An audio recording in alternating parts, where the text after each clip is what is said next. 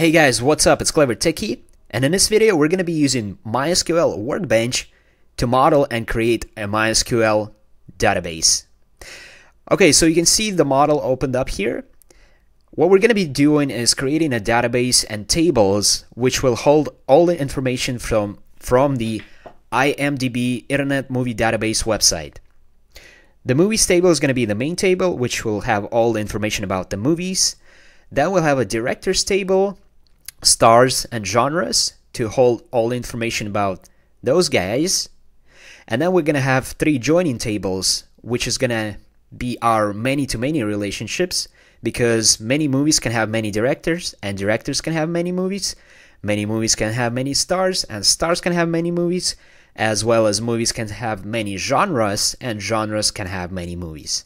So that's why we have the many relationship between all the three tables and the main movies table. Now, if you don't know what I'm talking about, in the previous video we created a script called, we created a regular expression script to parse out or scrape Internet Movie IMDb.com website. And here's a complete script. You guys can go ahead and download the source code from the description of this video. And I've actually modified it a little bit. I made it so that all the data is provided in a nicely formatted array, and then all the data is returned, and this whole thing is a big function. So here's an example of how you would use it. You could store everything in a data array. You call the function, you specify the year start as well as the year end, and then the page start and page end. Then we can print our data. Okay, just before you guys start using the script, this is kind of a hacking thing that we're doing by creating the script that will parse out the IMDb.com website. And if you do it too much, they might not like it, and they might actually ban your IP if you overdo it. So when you're just testing out the script, be careful with how many pages you specify here. Start very small. So this is why I'm only specifying 2 pages to scrape, to show you guys how this works. Okay, so let's go ahead and see what happens here when I run this script.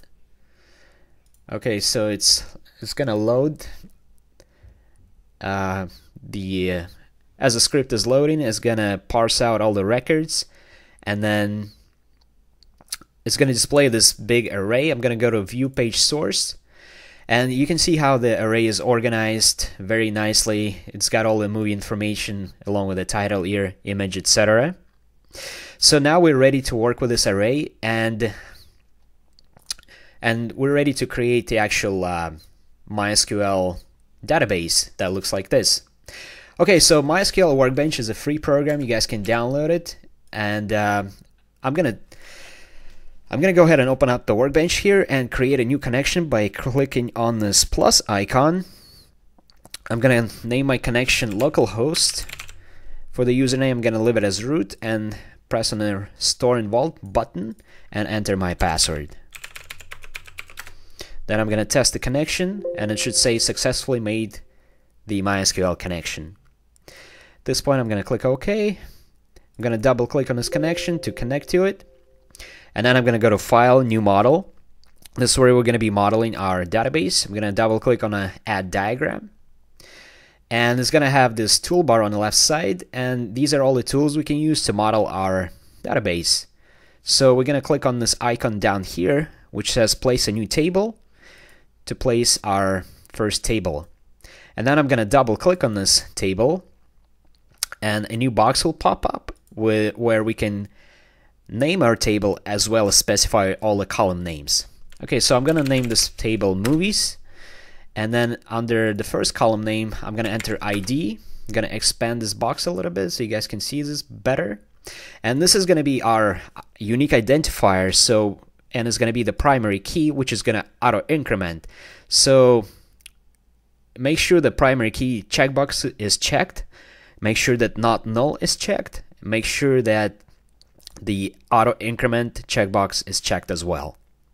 Okay, so at this point, in order to figure out what the column names are, we already know all the information that we're going to be needing. So I'm just going to refer back to this model here, and in order to know what all the fields are. So we got a title, year, and image URL, and I'm gonna go ahead and enter those right now. Title, year, image, URL. Gonna go back to the image and certificate, runtime, IMDb rating.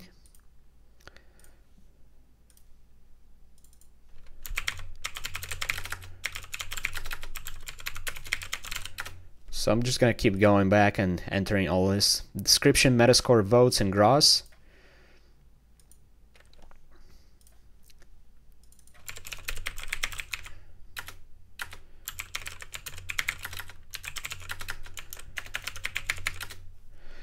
Okay, so now that we entered all the column names, we're ready to specify what the data type will be. I already have that. So for the title, we're gonna have a varchar. Year is gonna be an int. Image URL is gonna have a varchar, which is gonna be 255 characters. So we're gonna specify that over here in the data types. Okay, so the year is gonna be int.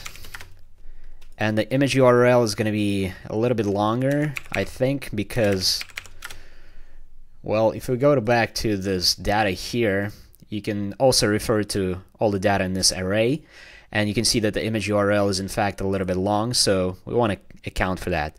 Okay, so next field is going to be certificate, and it's going to be a very small text, so we want to leave it as 45 characters. Now the runtime, we actually want to have it as int, because that's going to be an integer, the amount of seconds, or rather the amount of minutes the movie runs. IMDb rating, that's going to be a float, because it's going to be a fractional number, because that's the way they store it. Now the description is going to be text, because it's a description of the movie, so it's going to be a paragraph or more of text. Metascore is just going to be int, votes is going to be int, and gross is going to be int as well. And I'm going to delete this extra column here. Okay, so the description is text, Metascore int, votes int, gross int. Okay, so now that we have all of our fields for the movies, let me see. I'm going to go ahead and close this and expand the, if I click on the table now, I can go ahead and drag this little box here to expand it, and then it's going to show what the actual movie table looks like. Now, we actually want to make the title unique, because we only want to have unique movie titles in our movies database. So I'm going to double click on the movies table again. I'm going to expand the window here, and for the title, I'm going to check this checkbox, which is unique. And also it's going to be not null. Now the year and the image URL should also be not null, because those are the values that the IMDb always has. All the rest you can leave it as that, as null values, because sometimes all those fields are going to be null. Okay, at this point I think our movies table is done. So I'm going to go ahead and save this file under movies and name it movies. Okay. Alright, so now that our movies table is complete, we can also create a directors, which is only going to have the ID, name, about. We can create the stars, which is going to have exactly the same thing, and then the genres, which is also going to have just a name. Okay, let's go ahead and create those three tables now. Okay, so go back to our diagram and click on the table to create a new table. Double click on this table and name it directors.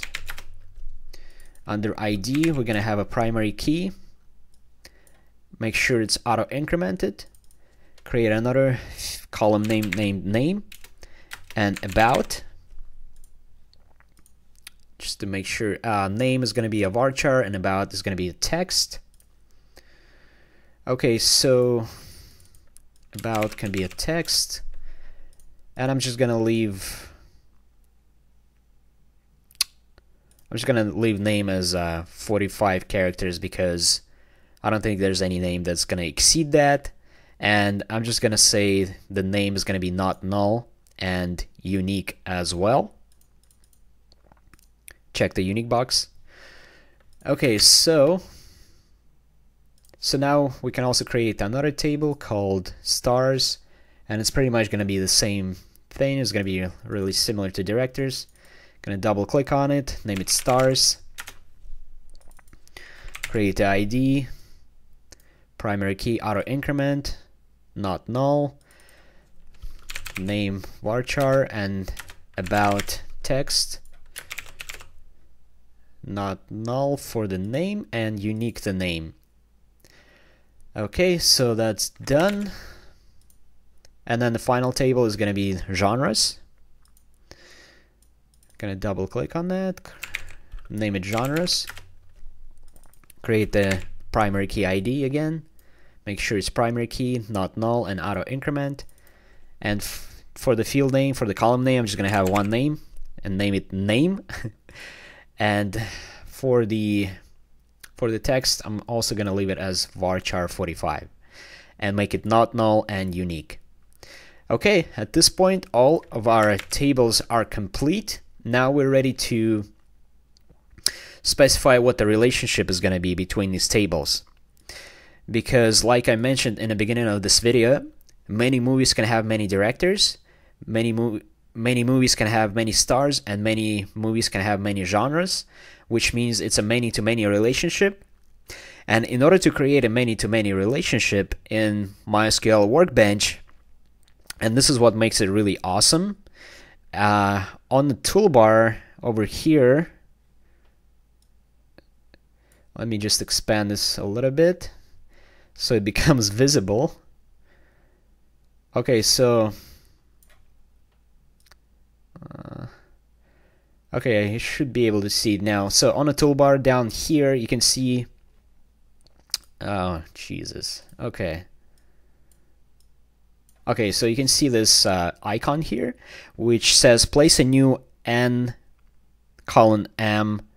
identifying relationship. So what you do is click on this icon to create a many-to-many relationship. Then you click on the movies table, and then you click on the table, on the target table, for example, directors. At this point, it's going to create a new table named movies has directors, and you have successfully created a many-to-many relationship between movies and directors. And it's really that easy.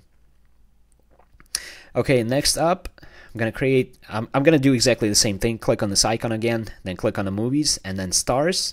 That's gonna create a many-to-many relationship between movies and stars. And then do the same thing with genres. And now we have successfully created the many-to-many relationships between movies directors, movies stars, and movies genres. Now, I'm not sure why it's naming it movies has directors. I prefer to name it movies directors because directors can have many movies, so it's like directors has movies as well. And do the same thing with the movies stars and movies genres. Double click on it, rename it to movies genres. And at this point, let me just check to make sure we have everything. If I go back here, so at this point we have successfully modeled and created our diagram. Now let's actually physically create it in the database. So the last step here is to make sure you save this diagram by going to File, Save Model, and name it whatever you want. And then you're gonna click on this database tab and then forward engineer, which is just a fancy way of saying we're gonna create this database now on our local host.